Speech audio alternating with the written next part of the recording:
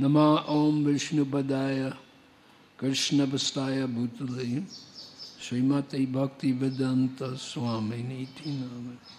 Namaste Saraswati Deve Gauravani Pacharni Nimbasesha Shunyavadi Paskachadi Sata Jaya Sri Krishna Chaitanya Prabhu Nityananda Sri Advaita Gadadhar Sivasari Go Bhaktavinda Hare Krishna Krishna Krishna Hare Hare Hare Rama Rama. We're reading from the 7th canto, 13th chapter, 31st verse of Srimad Bhagavatam. Material activities are always mixed with three kinds of material conditions, miserable conditions, adidaivika and adibhautika.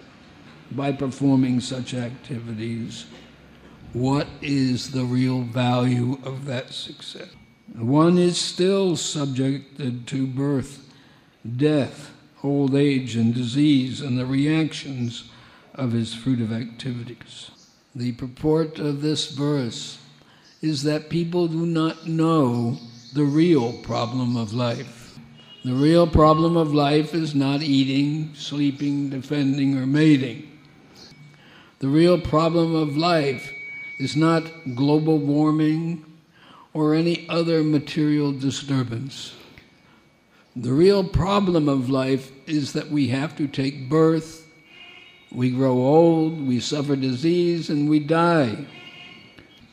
In the period between birth and death, if one works very hard and accumulates money and has so many comforts, what is the benefit? Because he will soon die. The only solution to the real problem of life, repeated birth and death, is Krishna consciousness.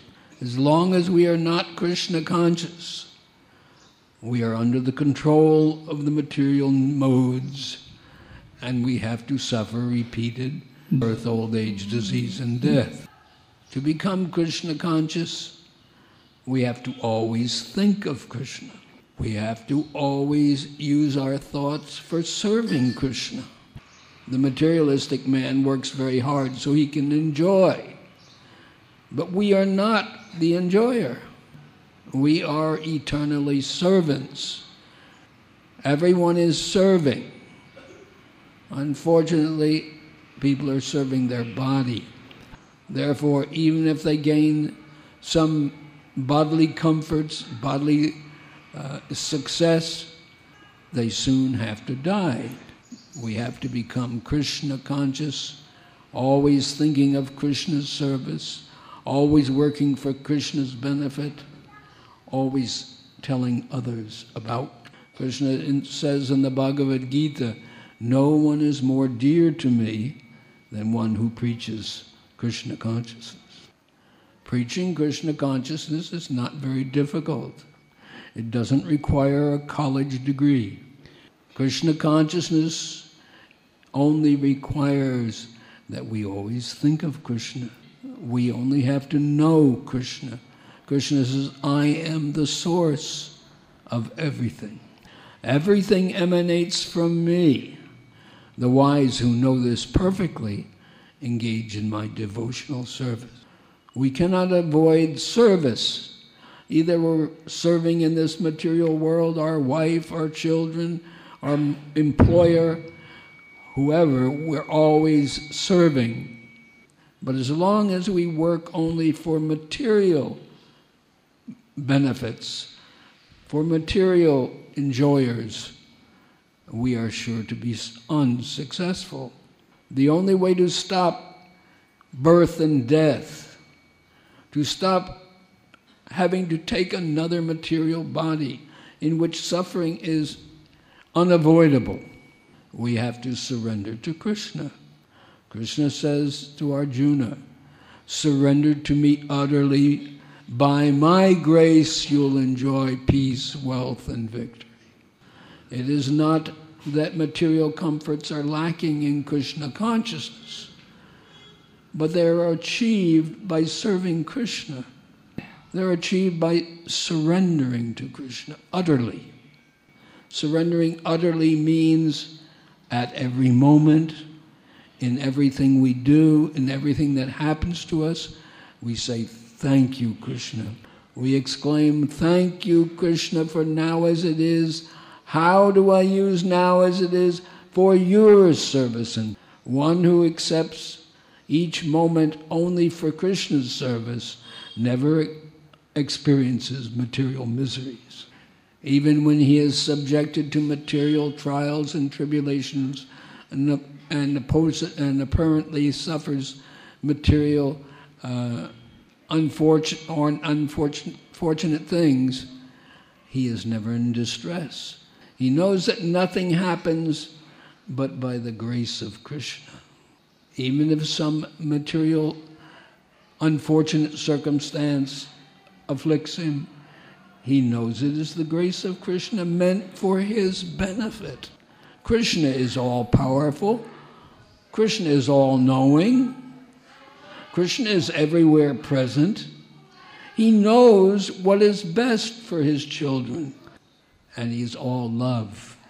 He wants only the best for his children. Therefore, we have to surrender to him and trust in the Lord with all our heart. Then only Krishna consciousness follows.